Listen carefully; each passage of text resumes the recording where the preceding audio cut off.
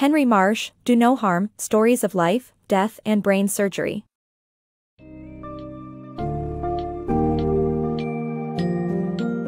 In Do No Harm, Stories of Life, Death and Brain Surgery, neurosurgeon Henry Marsh reveals the raw emotions and tough decisions that doctors face during their careers. As medical professionals climb the ladder of responsibility, they often struggle to maintain empathy and strike a balance between hope and realism, especially when it comes to making treatment choices. Through personal anecdotes and honest reflections on his own career, Marsh highlights the enduring impact that the medical profession has on those who work within it. The book examines the high-stakes world of neurosurgery, where doctors are forced to confront the potential consequences of their decisions, and in turn, their own humanity.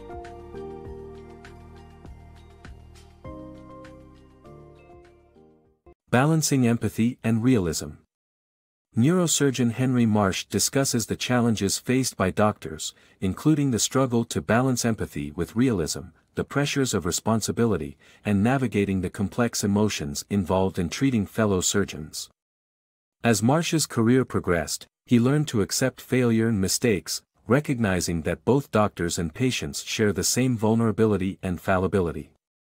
Henry Marsh, a seasoned neurosurgeon from London, believes in sharing his experiences to help others understand the complex difficulties that doctors face, challenges often rooted in human nature rather than technical issues. One such challenge is striking the right balance between empathy and realism. As a medical student, Marsh found it easy to sympathize with patients since he bore no responsibility for their treatment outcomes.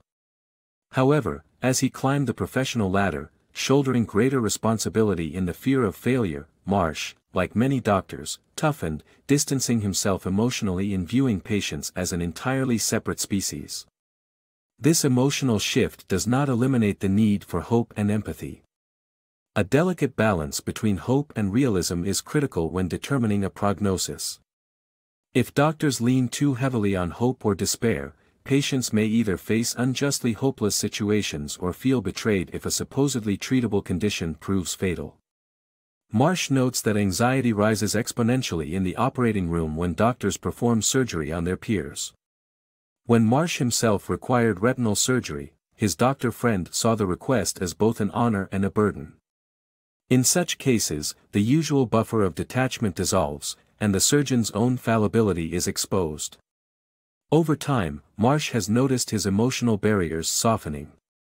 With age, he has grown more accepting of failure and mistakes, realizing that he shares the same inherent vulnerability and fallibility as his patients. This recognition allows him to better navigate the delicate balance of empathy and realism in his profession. Embracing humility in medicine. Every physician, regardless of their proficiency or experience, is prone to making errors. In acknowledgement of their humanity, doctors must embrace humility and cultivate a genuine understanding that they might not always have full control over a patient's fate. Our protagonist, a neurosurgeon, recalls a regretful instance when he removed too much of a man's brain tumor, which resulted in the patient becoming comatose and spending his life in a care facility. The heavy burden of guilt from this unfortunate event imparted the value of caution, peer consultation, and recognizing limits. Moreover, this lesson empowered the author to develop greater compassion, leading to a more down-to-earth approach both in his career and personal life. He narrates an incident in his life at the supermarket where he gets annoyed at having to wait in a queue but then recollects the importance of being humbled, as the value of his work lies in the lives of others. Neurosurgeons, like everyone else, are subject to the whims of fate. Success and failure are seldom entirely within their control. By acknowledging these realities, physicians can improve as professionals and human beings. Navigating surgical dilemmas. Life's difficult decisions intensify in neurosurgery, as surgeons must weigh the high stakes, unpredictable outcomes, and ethical implications of their actions. From determining whether to operate on patients with potentially disastrous results to contemplating the ethics of euthanasia, these challenges highlight the delicate balance between surgical expertise, individual values, and the unavoidable presence of chance.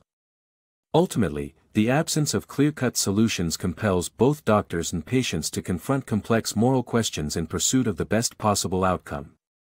In the world of neurosurgery, the pressure to make the right decision can be immensely challenging, as both skill and chance factors can impact a patient's life. When deciding to operate, surgeons must balance the patient's quality of life against the potential risks of surgery. One memorable case involved an athletic patient with a severe tumor. Surgery could leave him in a vegetative state, a devastating outcome that demanded careful consideration of his passions and aspirations. Such surgical dilemmas offer no easy answers, extending beyond medical expertise into the realm of ethical, life-or-death decisions. In one instance, a debate arose over whether to operate on an elderly woman with virtually no chance of retaining her independence post-surgery. She preferred death to nursing home confinement, a preference that posed tough ethical questions for her doctors. Euthanasia's morality enters this conversation, asking if a quick, deliberate end to life could sometimes be preferable to prolonged suffering. The author himself, faced with a hypothetical malignant brain tumor diagnosis, considered suicide as the solution. Though he acknowledges the uncertainty inherent in such an unmade choice, death can occasionally be a more merciful outcome. Imagining a life spent in a vegetative state after a failed operation invites the question, is a swift end really worse than enduring such suffering? Balancing reality and compassion. The human condition is full of complexities, revealing the delicate balance between detachment and passion. Navigating through these complexities in high-stakes environments, such as neurosurgery, can be mentally exhausting.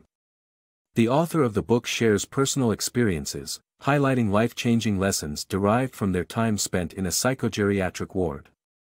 The author learned firsthand about the limitations of human kindness due to difficult working conditions, and the subsequent consequences when these limits are crossed.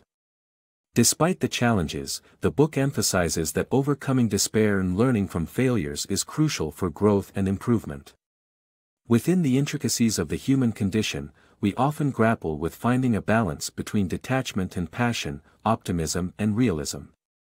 This delicate balance becomes particularly difficult to navigate in high-stakes environments, like neurosurgery. The author, drawing from personal experiences, delves into these complexities. While working as a nursing assistant at a psychogeriatric ward during their student days, the author encountered miserable and unrewarding work. Nonetheless, this experience shed light on the limits of human kindness, specifically the author's personal boundaries. The ward was filled with long-term patients, some of whom underwent lobotomies, a procedure meant to alleviate schizophrenia but, in reality, left patients catatonic and lifeless. The author noted the disturbing absence of medical records for these patients and the lack of checkups on their well-being. This raised concerns about the apathy and callousness of the hospital staff. Though we may idealize the power of human love and kindness, challenging and demoralizing work conditions can bring out destructive traits such as cruelty, indifference, and idleness. Neurosurgeons' lives often include moments of deep despair. Interestingly, studies on personal happiness indicate that bringing joy to others is the most dependable path to achieving it. The author has experienced both the gratification of successful surgeries and the crushing lows of failure and mistakes. Despite these difficulties, our resilience can be our greatest asset. To paraphrase the author's former boss, great surgeons tend to have bad memories. Overcoming despair, accepting failure, and learning from mistakes are essential for growth and becoming better at one's craft.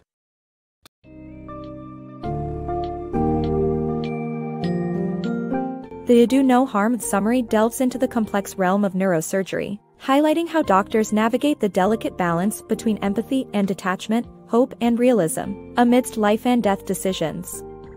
Marsh's personal stories illustrate the challenges medical professionals encounter regarding ethics, responsibility, and the acceptance of their own fallibility. His anecdotes exemplify the importance of humility and experience in becoming both a better doctor and a better person.